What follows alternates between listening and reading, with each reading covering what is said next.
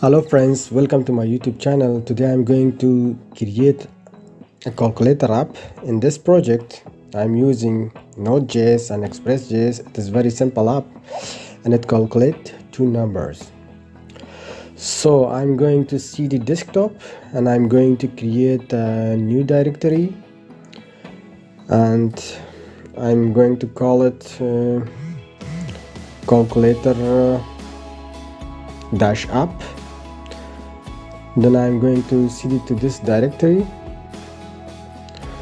and then I'm going to create a new file. I'm going to type touch calc app.js and then I'm going to open it in VS Code. I'm going to initialize the app. I'm going to type npm init. I'm going to select all the settings as a default, enter. For this project I'm going to install Expressjs. It's a backend framework and now it's installed, and I'm going to fire Expressjs in my calculator app.js. Then I'm going to start the application by typing const app express. I'm going to create a new route. I'm going to type app.get and the home route and callback function, and then I'm going to type rest.send a welcome message in order to test it. Now I'm going to create our server. I'm going to type app.listen 3000 port 3000. I'm going to type function and console.log server is running on port 3000, and then now I'm going to save it and run the application.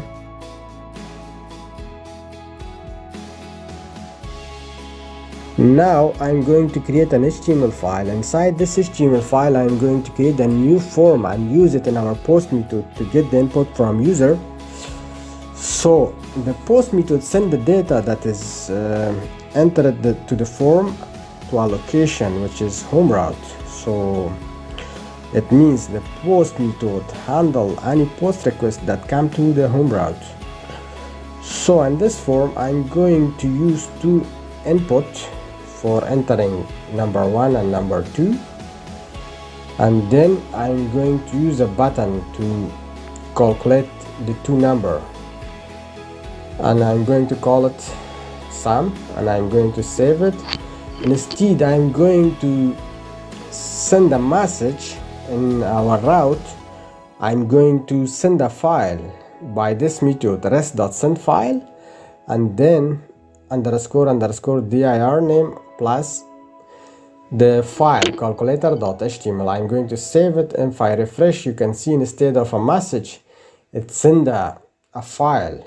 Type a two number, for example 6 and 7, and press the sum button.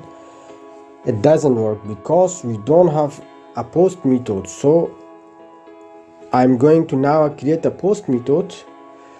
For creating a post method I'm going to type app.post and I'm going to type the home route and function request, and then I'm going to rest.send for example a message like successful post. Now I'm going to start the application and now I'm tested. So if I refresh and type for example a two number, for example I'm going to type 2 and 10. I'm going to press sum. Now you see successful post. I'm going to install body parser, npm install body-parser. I'm going to wait until it finishes. Now it is done. You can see in the package.json file it's already installed.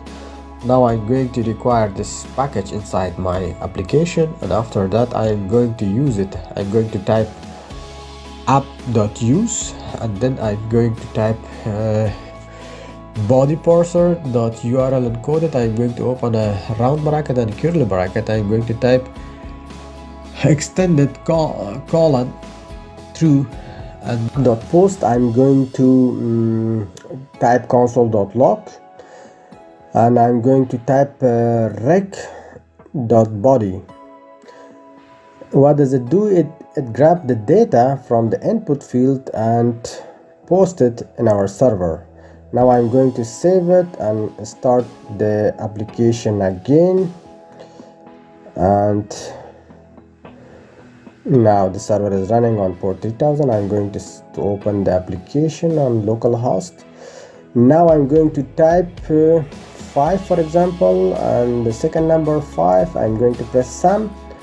Now you can see the data has been posted in a. You're almost done. I'm going to create two variables for number 1 and number 2. I'm going to type const n1 equal to rec.body.n1. n1 is the name of input field inside the HTML file. You can see name n1. And for the second variable, I'm going to type const and I'm going to call it n2 equal to rec.body.n2. n2 is the name of input field in HTML file, and I'm going to save it inside the third variable, which I'm going to call it sum equal to n1 plus n2, and I'm going to type rest.send, and I'm going to type a message, for example the sum is, and plus the sum variable. So now I'm going to save it and let's see if it's working or not. I'm going to start the application again, and yeah, the server is running on port 3000. I'm going to start the localhost. For example, I type 5 and the second number I'm going to type 10. It in a string format. I'm going to type how to convert a string to number in JavaScript.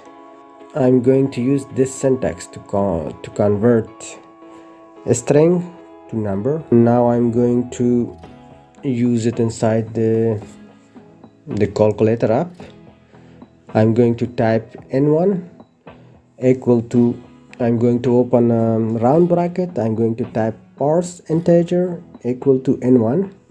n1 is the name of the variable, and also n2 parse int equal to n2. Now I'm going to save it. Application. Oh, I got an error because I used const. Now I'm going to change it to var. Now I'm going to save it again and start the application. So for example, I'm going to type 10 and the second number I'm going to type 20. Now I'm going to select sum. Now you can see the sum is 30. Guys, thanks for watching. I'm going to explain it in summary. We use body parser to grab data from input field and post it to our server, and in this project we use Expressjs for our backend project. We created a new route by using app.get, and then we redirect it to home route, and then we use callback function and to send a file that we have created, calculator.html, and then we created a post request to grab the data from the input field and calculate the sum of two numbers and post it to user.